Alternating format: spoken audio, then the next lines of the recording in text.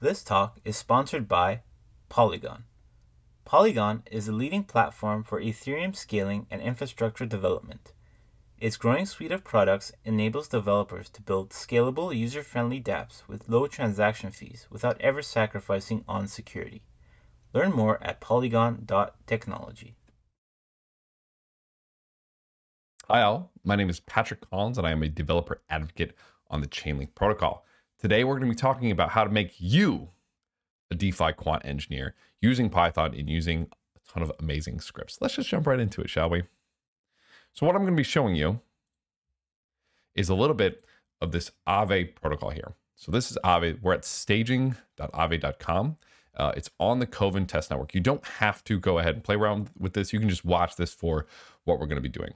So Aave is a borrowing and lending protocol, which allows us to deposit assets and then borrow assets as well. And you might want to do this so that you could have a leveraged position. You can do some really fancy financial tricks, build some financial instruments, get some APY, earn some yield. Obviously, it's not going to be quite this lucrative because this is just a testnet. But these are the types of things that you're going to be able to do. So I'm at staging.aave.com, like I said, on the Kovan testnet. I'm going to go ahead and practice depositing something. Let's go ahead and deposit 0.5 ETH. And this is something that you might want to do so that you can gain some interest on this asset, right? So I'm going ahead and deposit. That transaction is pending. If I go back to my dashboard, it'll still be 1.7 as the transaction is going through, right? We can see it here. And then once it actually goes through, we'll see this number go up to 2.2, which we do right there. Awesome. Now that we have some collateral, we can go ahead and actually borrow different assets, right? So you see this number up here. This is our health factor. This tells us how healthy we are. We always need to have more collateral than we do assets borrowed. So right now we have, 5,000 ETH, $5,800 of ETH borrowed, and we have maybe $101 of different tokens borrowed. And we can go ahead and see what that borrowing looks like. So I can go ahead and borrow some DAI. You can even borrow with this sliding factor. Maybe I'm going to borrow, just 10 DAI. Stable APY, 3.99. It'll means that our APY, how much interest we pay during the borrowing of this, will always be 3.99. Variable means it'll change based off of how well the protocol does. This obviously means it'll always be 3.999, but this means that it could spike up to like 11 or something. So we're going to go ahead and borrow 10 DAI here. We'll go ahead and confirm. And once this goes through on our dashboard, we'll be able to see that borrowed here, and we'll see this DAI number go up. And the reason you see two different DAIs here is because on testnets, sometimes they change token addresses because it's a testnet and they want to fiddle with stuff. So it doesn't really matter. But see, that transaction just went through. Now we're at 110 DAI borrowed. And then what you could do is you could take this DAI, you could go sell it for more ETH or some other, or Aave or Maker or Compound or whatever, right? You could use this borrowed money to go leverage up on some other asset. Cool. And that's what we're going to do, but we're going to do it programmatically. So we're not going to do it through this UI here. Now, I have a video on this on my YouTube as well. One goes a little bit more in depth. One goes into kind of like the leveraging, and then one is a little bit more higher level, going to be similar to what we're doing here. But these are two other resources you can definitely check out. Additionally, I have everything that we're going to go through on my GitHub here. So if you ever get lost or you're a little bit confused, definitely feel free to check out here. And then one more thing as we're going through this. So we're going to be working with the Brownie protocol here. However, a lot of my future videos might be with this ApeWorks protocol as it matures. ApeWorks is another Pythonic framework that's really cool, and I'm really excited to play around with more in the future. So cool, let's jump in. So I'm in my code editor now, right? It can be any code editor you want. And the first thing you'll need to do is you'll need to make sure Brownie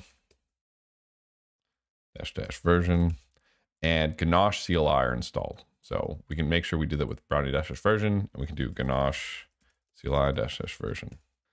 I have instructions for setting both of these up in my Aave Brownie Pi GitHub repo.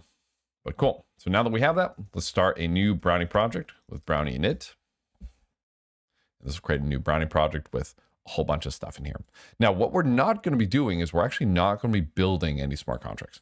We're just going to be interacting with smart contracts. So the way that you interact with smart contracts typically is you always need to have two things. What are those two things?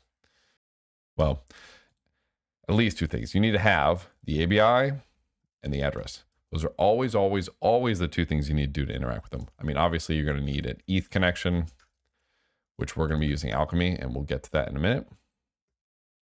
But you always need an ABI and an address. And for us, the way we get the ABI of these smart contracts that are on Avalanche is we can just use an interface and compile it down. Now, if you go to the Aave docs, which again, all these links are in that GitHub repo, it links right to those ABIs. So if you come to the docs, you might get put on V3 first. We're going to still be interacting with V2. However, all the everything's basically the same, right? All the fundamentals are going to be basically the same. Now, the main interface that we're going to be using is this iLending Pool interface. This has all the different functions that we need. And all the different functions that we just demoed. It does borrow, it does withdraw, or excuse me, deposit, borrow, withdraw, repay, everything you would need, you'd think about for borrowing and lending. But notice this right here. Lending pool methods deposit, borrow, withdraw, and repay are only for ERC20. If you want to do this with native ETH or Matic or whatever, use WETH Gateway instead. Now, we're actually just going to make it easier. We're going to convert Ethereum to WETH so that we can just use these, we can pretend like this Ethereum's your typical ERC20, but you could also use this WETH Gateway if you'd prefer, right? So you'd have deposit ETH, withdraw ETH, repay, ETH, etc. But for us, we're just going to be wrapping our Ethereum. Cool. So we need this interface. Let's grab it. We'll copy it. New file, iLending pool.sol. Paste it in. Did I spell that right? iLending pool. Yes, I did. Okay, cool. And then if you're using like a VS Code linter, you can ignore this for now. This is something that the linters are working on. Brownie is able to compile with different versions of Solidity, so you can ignore that. Additionally, this iLending pool addresses provider. So this is an interface that will give us the different addresses for different pools and different things that we need to work with. So back in here, we're going to say new file, iLending pool addresses provider.sol. Paste that in. Boom. Okay, cool. Two interfaces down. What else do we need? Well, we're probably going to need an ERC20 interface, right? Because we're working with ERC20 tokens. Now, I already have these. So I'm not going to go ahead and find some random place. You can just go ahead, copy paste these off of my GitHub, right? If we go to irc20.sol, copy this whole thing, and then paste it in, or create irc20.sol. Boom, we have something like this. Additionally, we're going to need a WETH token or wrapped Ethereum, which again, I have on my GitHub already. So you can just copy paste it from there. And the reason we're going to need a WETH token is because this has a deposit and a withdrawal function we need. In order to transform your Ethereum to an ERC20 version of Ethereum or wrapped Ethereum, you need to deposit in a WETH token contract. So that's what we're going to do. Cool. All right. So we have the main interfaces that we need. There's going to be one more interface that we're going to need, but we'll save that for a little bit. So let's go ahead and start creating our script. Create a new file called Aave borrow.py. And we're also going to create one called getWETH.py. And then we're going to do init.py. Cool. So the first thing we're going to do is, since we're going to be working with wrapped Ethereum, we're going to need to learn how to get wrapped Ethereum from Ethereum. So we're going to do that in this getWETH script. So in here, we're going to create at the bottom, we're going to do def main. Oops. And this is going to call getWETH. Then at the top, we're going to do def get weth. And this is where we're going to do all of our stuff, right? So maybe we'll do print hi, just to make sure it's working. Run Brownie, run scripts, get weth.py. Oh, and I think it actually will fail. So it actually fails. I actually didn't copy paste from my GitHub. You should. You'll get a different error than me. So this is copying right from the Aave repository. What we want to do is we want to import from the Aave repository. Right now this says, hey, import from our local place, which obviously doesn't work. So I'm just going to go ahead and copy my lending pool from my GitHub, which has kind of this already transformed for us. Lending pool, address providers. Yep. Okay, I did do that one correct. Okay, cool. Now the only thing that we need to do here is our compiler doesn't know what Aave/contracts is. So we need to tell it where to import this from. So the way we do that is we'll create brownie config.yaml. And in here, what we're going to do is we're going to create some dependencies. And our dependencies are going to be on the Aave/protocol v2 at 1.0.0. So we're going to import from GitHub. Right? If I just go to GitHub and I even just paste that right there, we're telling Brownie, hey, grab from this repo at tag 1.0.0. And then once we have that, we can do something called remappings. So we'll say compiler, sulk, mappings. And we'll say, anytime you see at Aave in a contract, you really mean Aave/protocol protocol v2 at 1.0.0. Cool. Now we can even try with Brownie compile first. Make sure everything compiles. Yay, stuff's compiled. And then we'll try running the script, which should just say hello or something, or hi. Launch geth. It's going to launch a fake blockchain that does nothing and says hi. Okay, perfect. Let's get some weth now.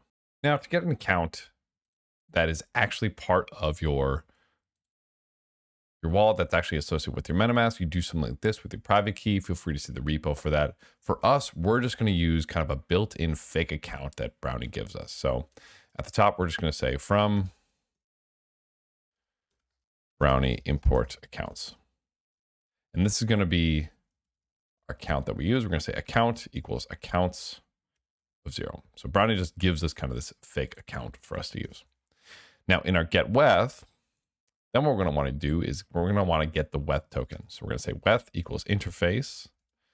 And we're going to import interface from Brownie as well. Interface.weth interface. And we're going to say config network.show active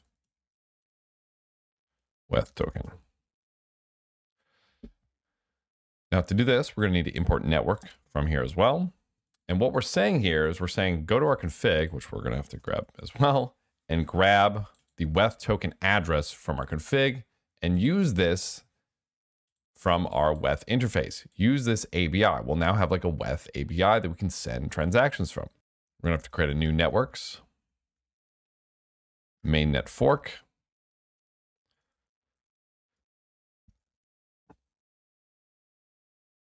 Weth token. Then we're going to have to put an address in here. Whoops. You can just go ahead and copy this from my GitHub repo again, instead of actually looking up where the weth token address is. Now, what's interesting here is we're using this mainnet fork network. So we want to simulate everything that's happening on the blockchain. We want to simulate this with this mainnet fork network, instead of having to run everything on a fake network or a test network where things are going to cost a lot of money. So we're going to be using this mainnet fork. So if you run Brownie networks list, you'll see you should have a mainnet fork in your development networks. If you don't have it, just go ahead and upgrade to a new, to the newest version of Brownie. But once you have that in, we're actually going to be using Alchemy as our provider here. And so you can just go onto Alchemy, you can sign up for a new account, and you can go ahead and hit view key, and it'll give you an HTTP endpoint. And with that, you can do Brownie networks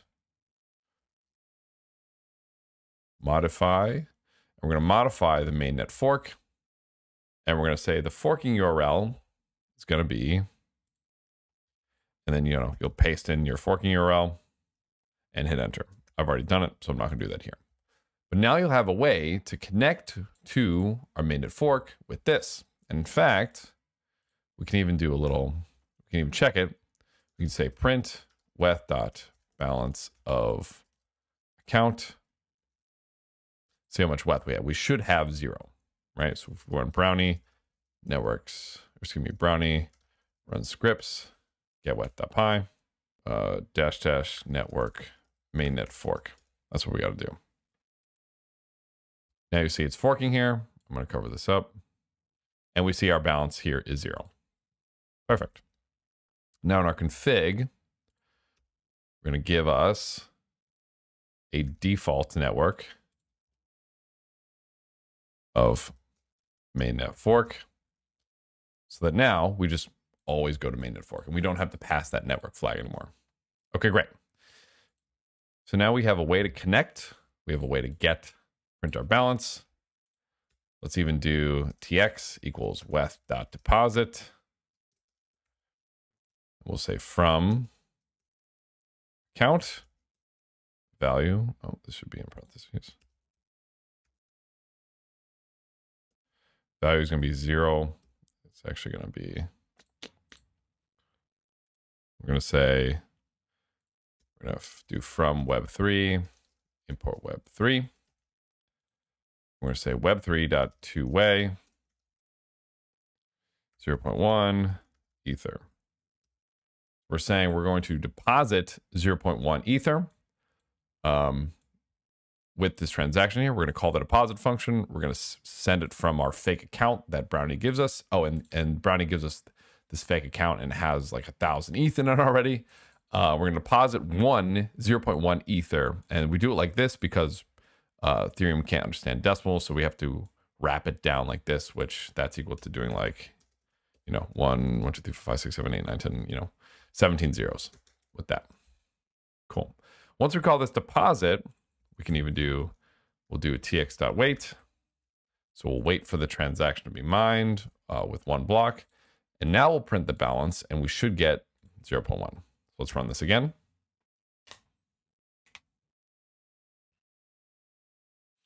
Cool. So we do indeed see that right here. And if we count those zeros, it's 2, 3, 4, 5, 6, 7, 8, 9, 10. 1, 2, 3, 4, 5, 6, 7. It's exactly what we wanted, right? Cool. So we're getting weth. Awesome. So now we have a way to get some weth. Now that we get some weth, let's actually deposit it into Aave so that we can borrow some stuff. Let's do it. Okay. So let's create a main function, def main. And this main function will call borrow, deposit. Actually, yeah, we'll have it called deposit and borrow. Cool. Now we'll do def deposit, now we'll create our def deposit and borrow.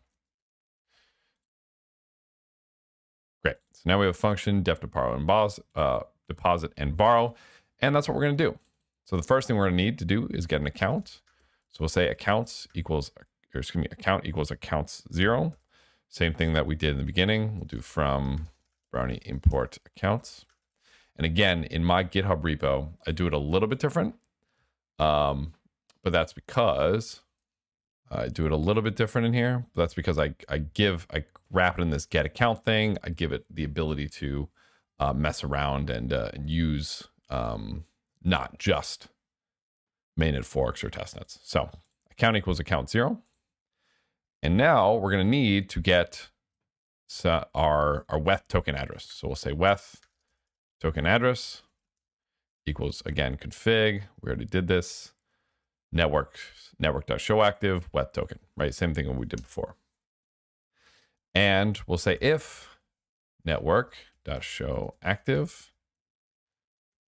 in mainnet fork, we'll go ahead and run get weth, which we can go ahead and import from our scripts.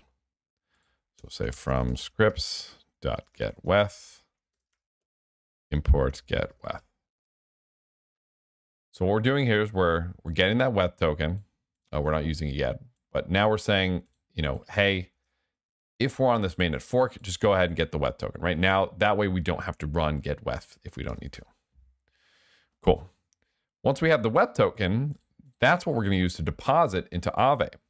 So in order to deposit into Aave, we need to get the lending pool address and the lending pool contract. So we'll say lending pool equals, well, how do we get the lending pool? So we're going to create a function called get lending pool. And you'll see why in a second. So down here, we're going to say def get lending pool. And what this is going to do is we're first going to get the lending pool addresses provider from that I lending pool addresses provider interface.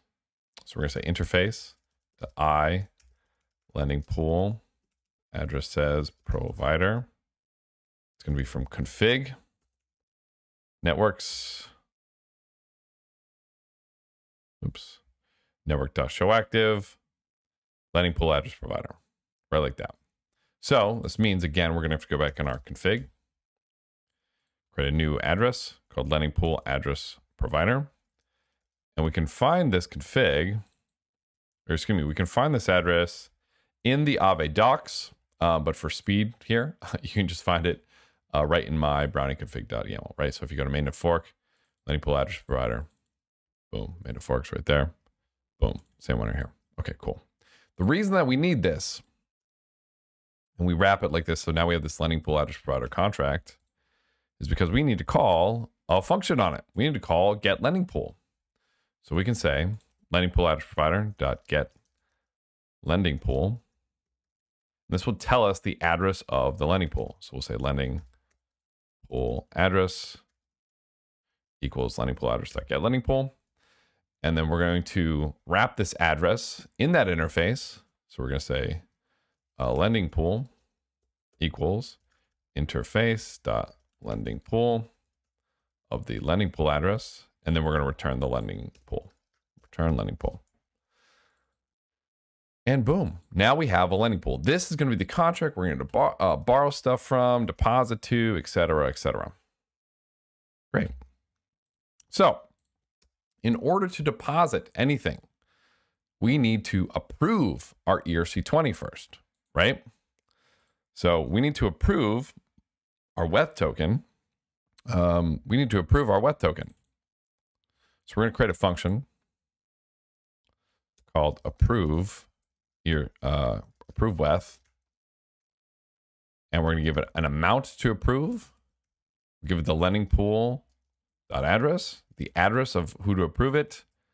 We give it the WETH token address, and then we'll also pass the account. So we have lending pool, we have WETH token address, we have account. We just need amount. We'll make this at the top. Probably should be all caps, but for purpose of time, we're not going to do that. We're going to say amount equals web3 dot two-way 0.1 ether. Or yeah, we'll do 0.1 ether. So again, we got to do from web3 import web3. Cool. So we're going to deposit all of our WETH. We're going to deposit all of our WETH, and we got to approve it first. So we say def approve WETH. So this is going to take all these variables. So I'm actually just going to copy, paste it down here. So we're going to say amount, lending pool address, WETH token address, account. Oh, actually, we don't even need to pass an amount. Now let's pass an amount. Now let's not pass it an amount, because amount's kind of global and it's going to be really confusing. So we're just going to not. We're going to keep amount as global, which is a little confusing, but it's fine. So lending pool address, WETH token, account. And we'll even do a quick print. We'll say approving WETH. 3. We'll say ERC20 or WETH equals interface dot IERC20. We could also just do iWETH, but if you want to make it kind of with any ERC20, you could just do interface.IRC20. We'll pass in that WETH token address, and now we'll say TX equals WETH.approve. lending pool address amount from account. So we're going to approve the lending pool address to use our WETH, and then we'll do tx.wait1. We'll print approved. Boom. And now we have a function to approve our WETH. What do we do after we approve it? Well, we're probably going to want to deposit it. So now we'll do a quick print. We'll do print deposit. And we'll do lending pool dot deposit. Oops. We're going to just call that deposit function right here. We'll say tx equals lending pool dot deposit. We're going to do the WETH token address. Amount account dot address at 0. So if we look at the deposit documentation, right? If we go back to, the lending pool here, we can go to deposit. We can see it takes an address of the asset to deposit, the amount of the asset deposit, on behalf of, and then a referral code, which is just here right now. So address, amount, on behalf of, which is us, and then 0. Cool. And then we're going to do from, of course, it's going to be our account. I can actually close that for now. Cool. We're going to do tx.wait for one block confirmation, and then it's going to be done. Now I'm going to create a function called getUserData. And what it's going to do is going to return all a user's data from Aave. So we'll create this function def getUserData, and we're going to call it right after this. We're going to do getUserData. And there's a function on this lending pool called getUserAccountData, which returns a whole bunch of stuff.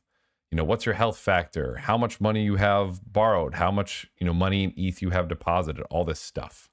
So in this getUserData function, we're going to say lending pool dot getUserAccountData. We'll say account dot address. And so this will pass this an account, and we'll pass it lending pool. And then from this, we're going to get a whole bunch of stuff. I'm just going to copy paste it because it's quicker. But you can actually see what it returns. Total collateral, total debt, available to borrow. Feel free to pause this, of course. Liquidation threshold, TLV, and health factor. You can read up on what those are in the docs. But once we have those, we'll do a couple of print statements. So we'll just do print, do printf. You have, we'll say web3.from way total. Oh, look at that. Total collateral, ETH, Ether, total collateral. We'll do it again. We'll do total debt, ETH, Ether, ETH debt. One more. And this will be available borrow. ETH to borrow. So it tells us how much collateral we have, how much debt we have, and how much ETH we can borrow. And if we run this script right now with getUserData, and then what are we passing? Lending pool and account. Now, if we run this with Brownie run scripts, aavebar.py, and we don't have to do the network flag, right? Because we have the default network defined in our config here. We just run this like this. It'll spin up. Config not defined. I should probably define config, network, maybe some other stuff, but we'll go ahead and run this. And it should tell us what's going on here. We also go to grab interface. Hopefully nothing else. This should be lending pool, not lending pool.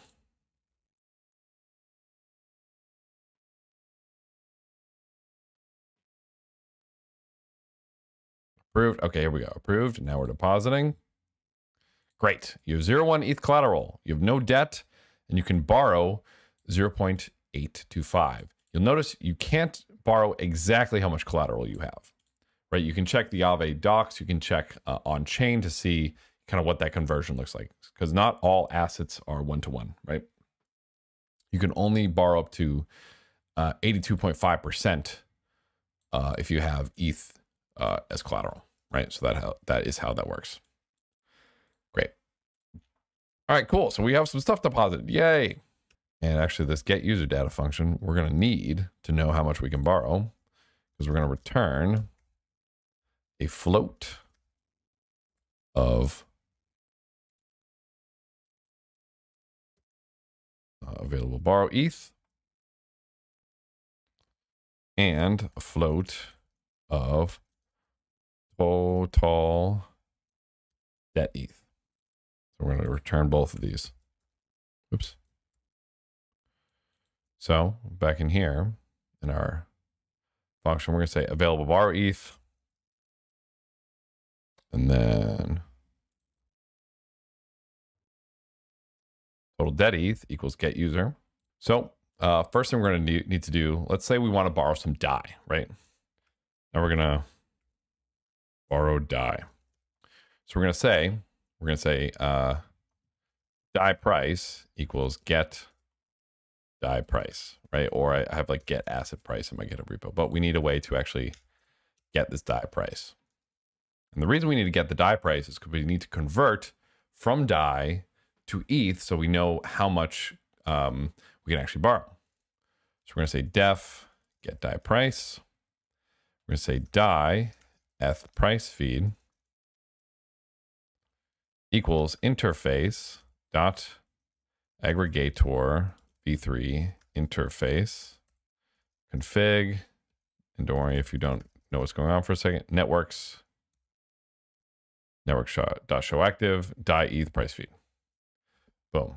So we're going to get a Chainlink price feed that gets the conversion of DAI and ETH. And this comes from an aggregator v3 interface that we don't have yet. So you can either grab this from docs.chain.link, or you can just go right to my GitHub repo, which has it. And that's exactly what I'm going to do. And then I'm just going to paste it right in here. Boom. Aggregator v3 interface. These are a decentralized price feed for us to get our pricing information from. Cool. So now that we have the DAI ETH price feed, oh, and we also need the DAI ETH price feed address on mainnet. So let's get that. Again, you can go look it up on the Chainlink docs, or for now, just copy it from my repo. Boom, and that's going to be the price feed there. But if you want to find the docs, you'd go to, EVM chains, contract addresses, Ethereum data feeds, and we're looking for the price of DAI ETH, and boom, that's it right there, right? You can see all these. Oh, that's on Coven. Well, it's a good thing I checked, huh? We're looking for the mainnet one. DAI ETH, boom, which is this address right here. So we'll paste that in here. Cool. Once we have that, we can now call and get the latest price. We can say latest price equals DAI ETH price feed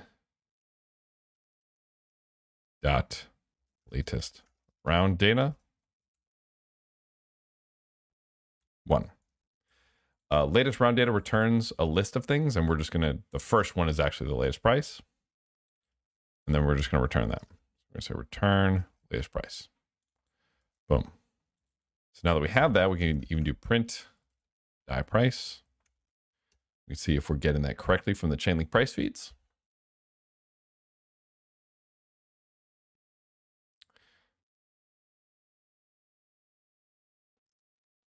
And boom, we're saying it's 0.0003 DAI per 1 ETH, which is probably right? DAI is going to be a lot cheaper than what ETH is.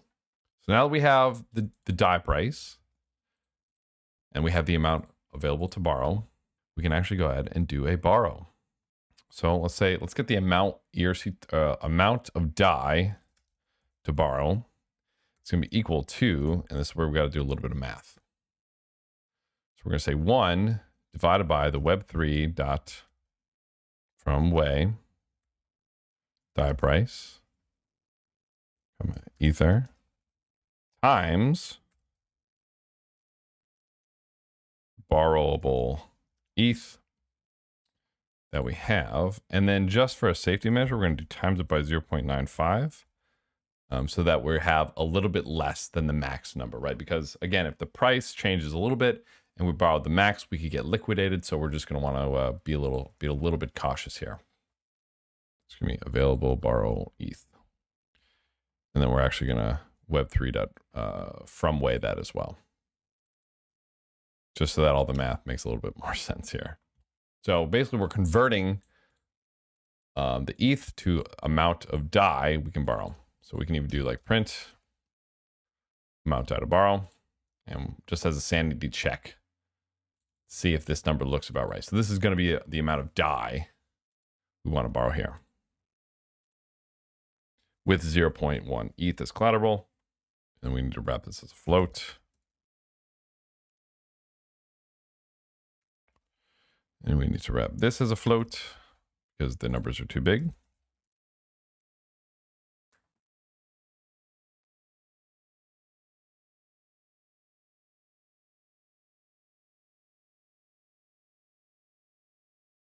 And cool. So it's saying around 206 DAI, which makes sense. Like 1/10 of the current price of ETH, which is like 2,700, is going to be 206, right? So we can even do a quick, or actually this is going to be 0.82 or 8% of, you get the picture. This is about correct. So let's go ahead and borrow this, right?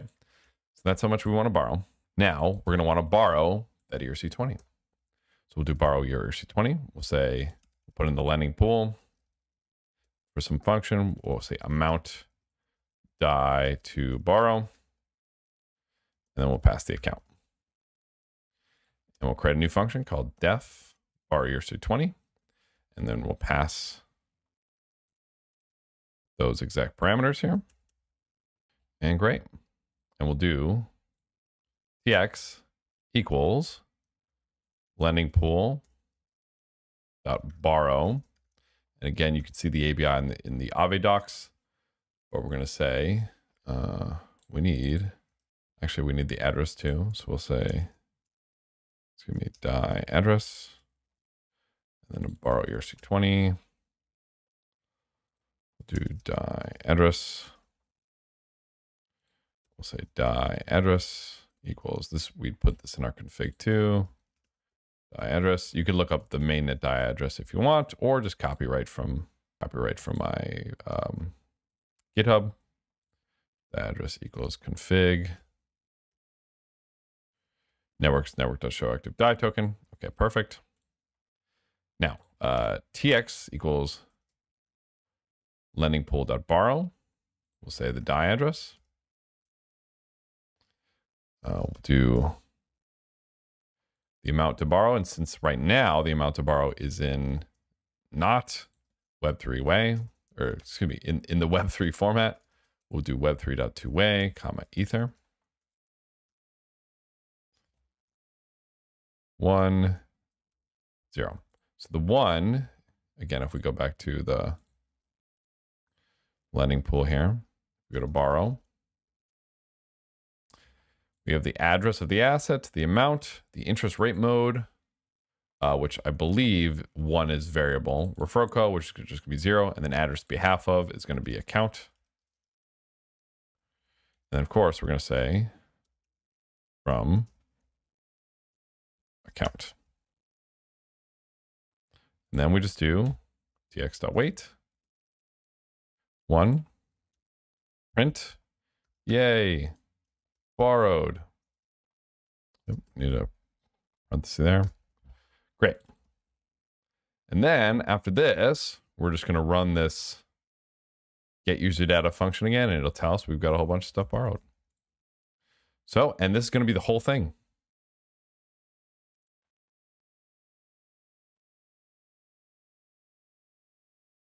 We're going to run through. We're going to approve. We're going to deposit. Oh, and I ran into an issue here. DAI token. So this is going to be config. Oops, DAI token. Let's run this one more time.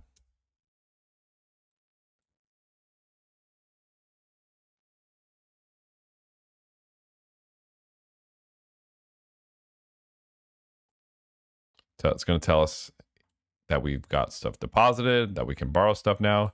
And cool. And now at the end, it says, okay, we have 0.1 ETH as collateral, and we've actually gained a little bit of money, right? Because as you deposit, you gain a little bit of interest, and we have almost 0.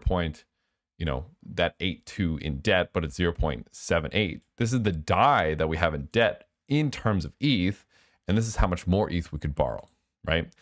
And if we waited longer, right? If we waited some time, that interest would have been even more, right? Because the interest increases over time. So this is how you can actually kind of run these Python functions, and you can do DeFi right in Python without actually having to deploy any smart contracts or anything.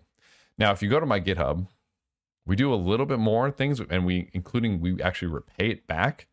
But this is basically how you can get started doing all these fantastic things and actually working with Chainlink, working with Avi, working with these DeFi protocols for your quantitative engineering journey. Thank you, and see you next time.